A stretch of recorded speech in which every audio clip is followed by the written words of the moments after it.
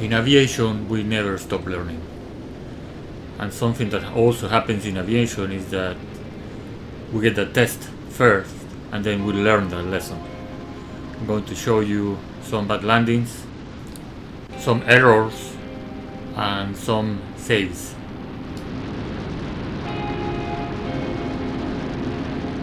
This one here is my worst landing ever. It doesn't get any closer than this. First time into ski jump, it was turbulent, windy, above my minimums. I usually fly to the backcountry strips and there is hardly any wind, especially if it's a new one.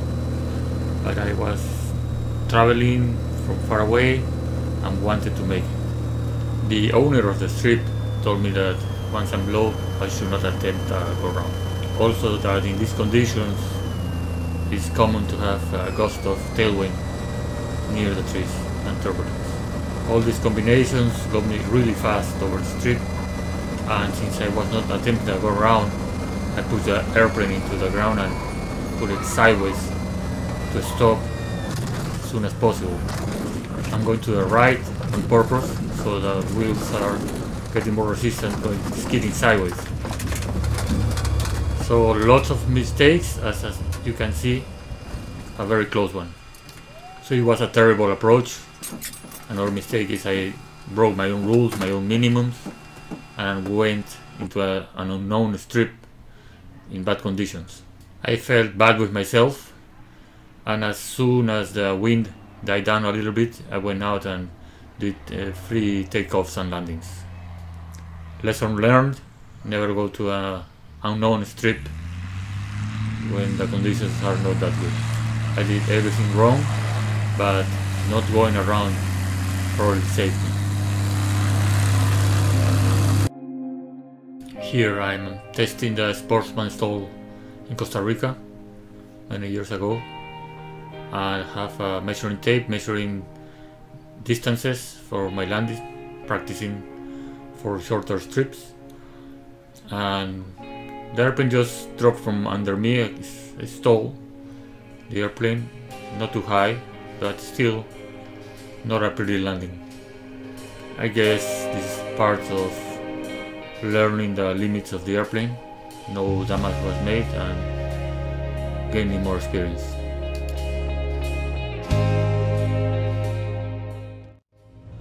Here we're in Washington, Vertex airstrip, practicing side slip from big trees into the strip.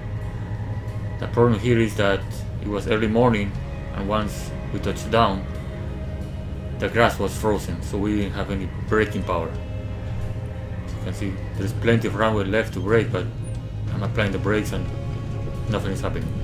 We're just skidding over the ice. Finally, it starts slowing down.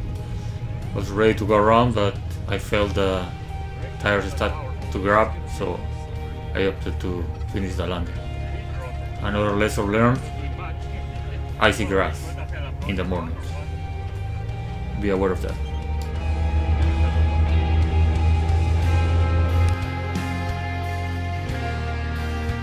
Here is another perspective.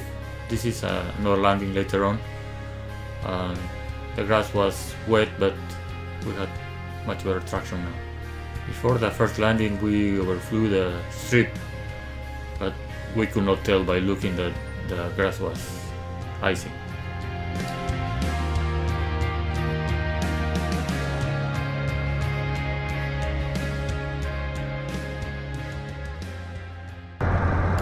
Here I'm flying the CJ6 Nanchang into Darrington in Washington State. I was trying to do a short field landing to get into the first exit. I miscalculated and touched down actually before the runway. It was a big hit. The gear in this airplane is very strong. Nothing was damaged. Only my pride was damaged.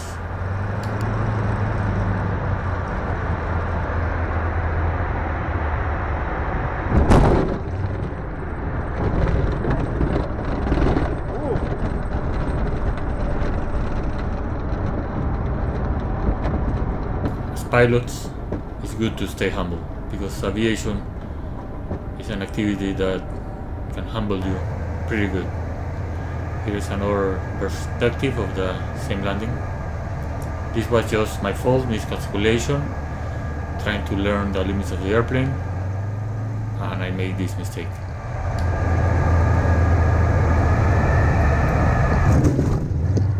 This was a pretty hard landing. Obviously, with all this bouncing, I missed my intersection I wanted to exit. Part of the training, after a couple of practice rounds, I was doing the first intersection consistently. This is another landing where the mistake is I broke my own rules and my minimums. I was invited to a gravel bar late in the afternoon and my fuel tanks were full. I usually come to gravel bars with low fuel, about 20 gallons, and the reaction of the airplane is very different. When the airplane starts to sink, I just add a little bit of power to keep it the same level, but since it was so heavy, I actually needed to add a lot more power and I didn't. Another lesson learned: don't break your own minimum.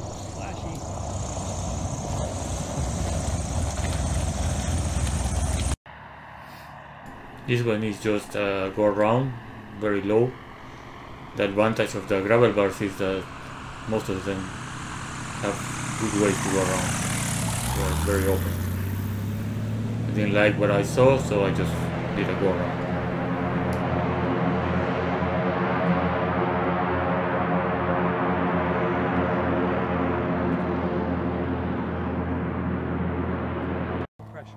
This is a Cessna 180. He's coming a little hot, so he performs a go around late in the 10th landing, but it was much better to do a go around than keep trying to land. Hey, look! Who is that? So good job on the pilot's decision. This was a good save. Who is that?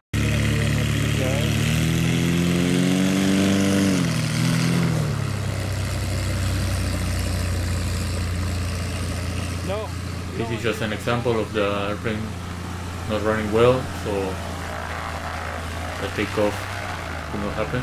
Good thing that it happened on the takeoff roll, not in the air.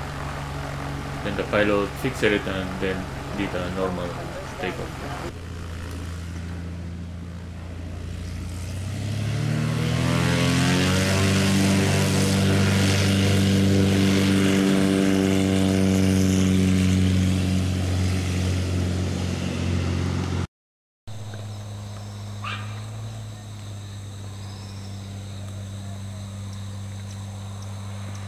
This is a Mo landing in Amuri, Costa Rica. Big bounce on the landing, but the pilot corrected and saved the landing.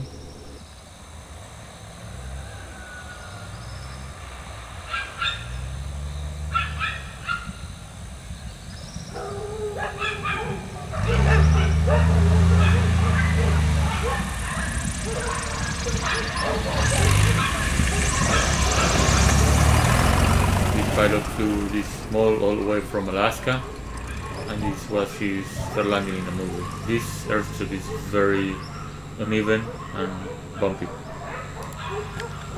Memalus in Oregon. First we overflew the strip. We saw some snow to the side, so we were worried about how wet would it be.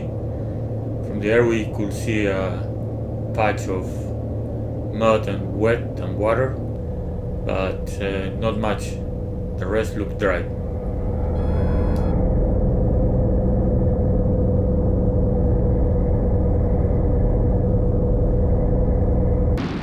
We had a bit of a tailwind for the landing, but nothing major. Landing from the canyon is downhill, but it's a pretty approach, so it's more common.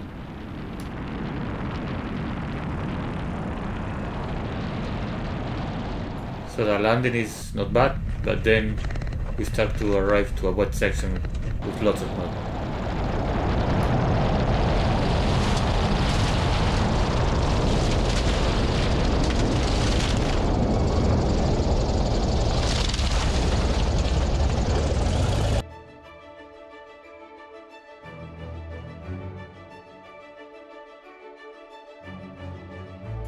This airstrip is long, 3,000 feet long.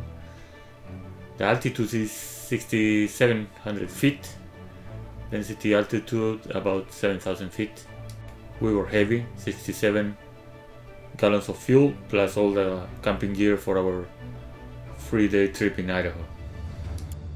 I was worried about the takeoff, so first did takeoff just myself. I think this has been the longest takeoff roll I ever done in this airplane.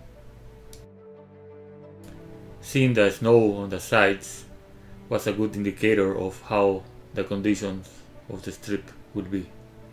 Mistake was landing with this heavy airplane in these conditions, suspecting it could be wet, and it was wet.